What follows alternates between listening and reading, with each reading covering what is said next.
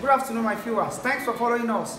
As we started last week, we started with map reduction, and we are able to tell ourselves the meaning of map reduction. That is, it means reducing the size to the number of times requested. Today, we want to continue with the procedures for drawing map reduction. If you have to reduce the map twice its size, it means you are going to draw that map.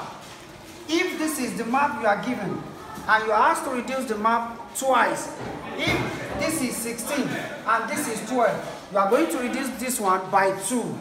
Your new outline, your booklet will be 8 by what? By 6. This is number one procedure. You have to know the length and breadth. You divide the length and breadth by 2. That is the first procedure that you must understand in map reduction and map enlargement. Thanks for following us on our Facebook page. We'll continue with the map reduction in our next class.